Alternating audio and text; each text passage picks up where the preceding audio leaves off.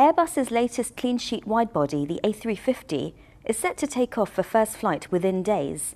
Here in Toulouse, Frank Chapman, experimental test pilot for Airbus, talked to Aviation Week about the programme.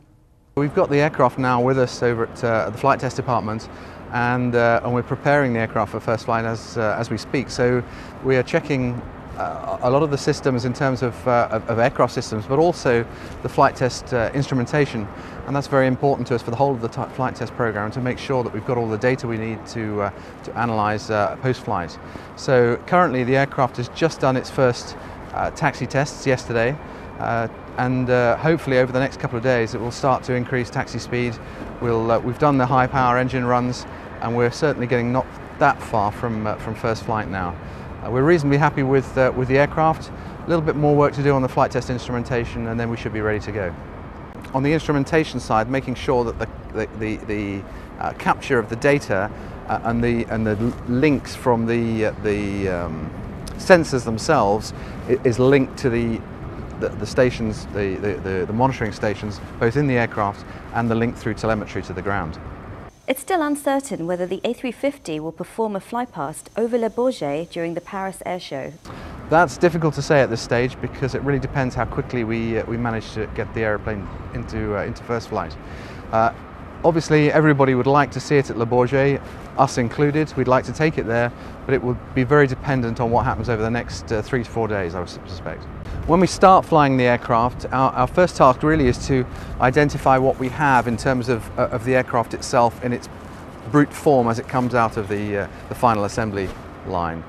Once we know what we have to start with, we can then modify it if necessary. We'd like to freeze the aerodynamic configuration fairly early on, so we can then work on handling qualities and performance, and get the actual figures that we're going to use at the end of the day for further development. Systems development is a slower process, and then as we run towards the end of the program, we start to work with the authorities on the certification issues and certification testing leading up to the issue of the type certificate.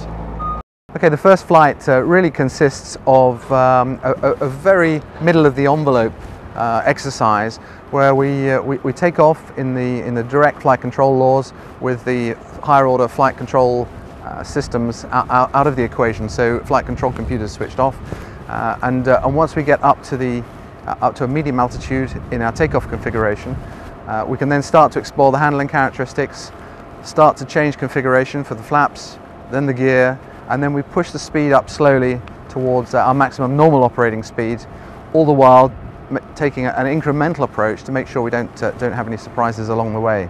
We do a little bit of investigation on the aeroelastic side to make sure our predictions are as expected, and then once we're happy, we will then start climbing up towards the high speed, high Mach number end of the flight envelope, and climbing up to level 430, which is the maximum flight level for the aircraft.